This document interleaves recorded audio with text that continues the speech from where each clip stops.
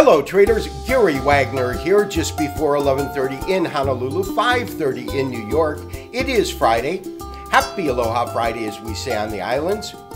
It is the 12th day of July 2019 and this is the daily report for gold and silver, our weekend review, and what a strong week we had with gold moving about $16 but continuing that rally. Of course, there were some very, very strong statements made in testimony to Congress by Chairman Powell this week that were supportive of gold prices. The trade war between China and the United States is still in full bloom. Iran again is surfacing, and so we've got kind of that perfect storm of a coalescence of multiple events, both geopolitical as well as economic, that are fueling this current rally. Speaking about that, let's take a look at our current pricing. Traders, we had nice moves in the precious metals with the exception of palladium. Gold had a healthy move, up $11 today, with August futures currently tracking at $1,417.80.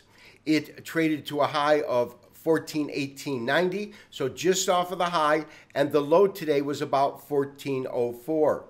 Platinum, on the other hand, gained only $3 at $833.90. Silver did have some gains today, amounting to about 10 cents, and that's at $15.25. And lastly, palladium. Palladium actually lost about $18.80 at $1,540.30. And the dollar itself was a little bit weaker, providing some tailwinds for the precious metals as they move higher. Traders, let's take a look at our charts and review the action this week. Traders, no doubt an extremely interesting week. We had some good movement this week, about $16 in terms of the weekly rise, with 11 of those dollars actually created today. As you know, we did pull profits earlier this week when our stop was hit at $14.11 and change. Of course, right now the market is what? About $6 above that. But traders, I'm actually okay going in over the weekend neutral with no active trades. And I do want to spend a moment and explain my rationale as to why I did not enter the market today. And that is because of this current model that you see up on the screen.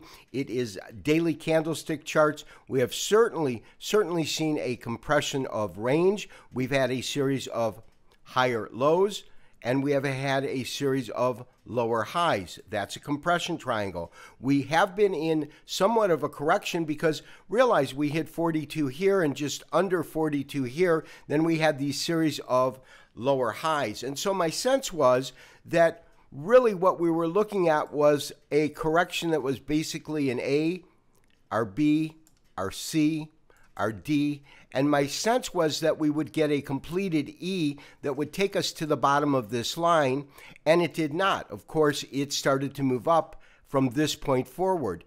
I had believed we might see a little bit more weakness, but our job is not to catch every single move in the market. What our job is to recommend profitable trades, and we did pull a profit this week. Now, in terms of next week, here's what I'm looking at in terms of this current model.